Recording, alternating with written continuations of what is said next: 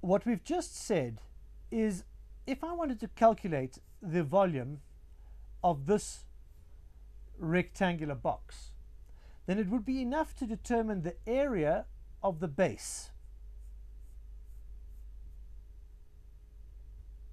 and multiply that by the height, because the area of the base is the length times the breadth.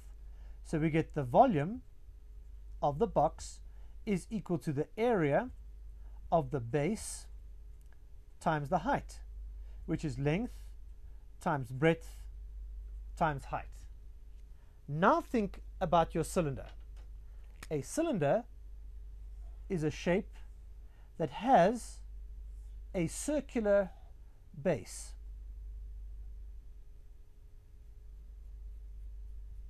If we applied exactly the same logic, then we would say that the volume of the cylinder is equal to the area of the base multiplied by the height.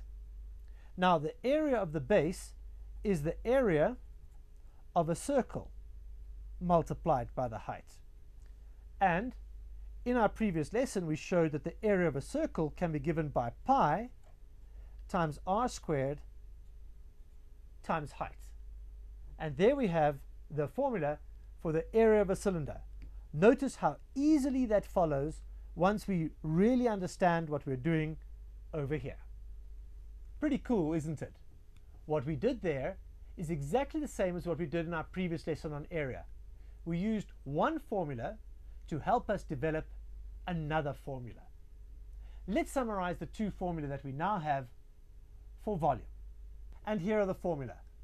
The formula for a rectangular box is given by length times breadth times height, and the formula for the volume of a cylinder is given by pi times the radius squared, that is the radius of the base, multiplied by the height of the cylinder. Before wrapping up today's lesson, let's have a look at a typical volume problem. The problem asks us to determine how much volume or space is unused in the box when it is packed with cans as shown in the picture. To answer the question, we start out by calculating the volume of the box. The volume is given by length times breadth times height, which in this case is 40 centimeters by 30 centimeters by 12 centimeters. And when I do that on my calculator, I'm going to get 40 times 30 times 12, 14,400 centimeters cubed. Next, we need to calculate the volume of each of those cans. Now, I hope that you can see that if 4 cans fit snugly side by side and make up a distance of 40 centimeters, then the diameter of that can will be 10 centimeters. Just to confirm that, notice how 3 cans fitting snugly together make up a distance of 30 centimeters. The volume of the can is equal to, let's just add that there, the box and the can is equal to pi multiplied by the radius squared times the height. For pi, I'm going to use 3,14. For the radius, I'm going to use 5. Remember, the diameter is 10 centimeters, therefore the radius is 5 centimeters, and I'm going to square that amount multiplied by the height, which is 12 centimeters.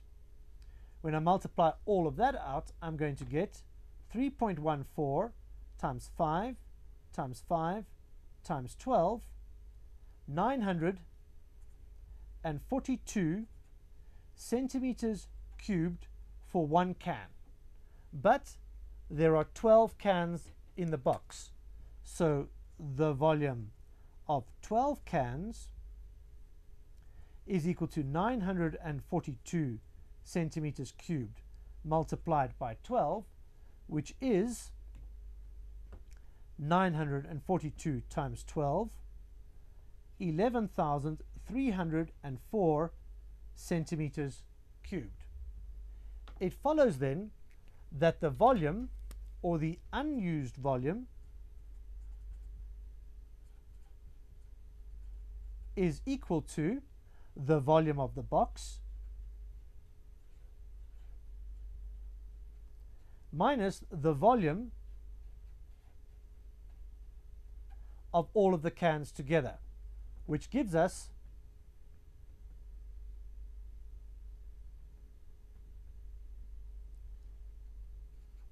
3,096 centimeters cubed.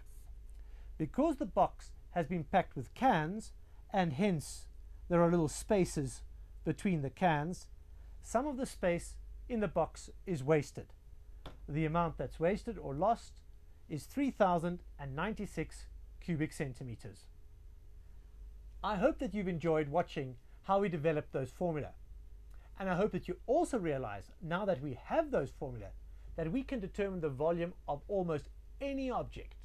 For now, you will find a number of questions on our website at www.learn.co.za. Please complete these questions to consolidate what we have explored in this lesson.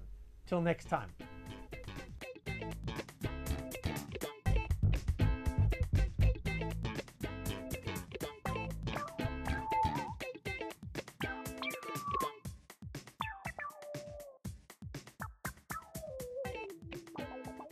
Summary. In this lesson you learned the following formulae.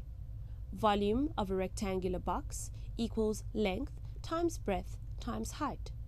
Volume of a cylinder equals pi times radius squared times height.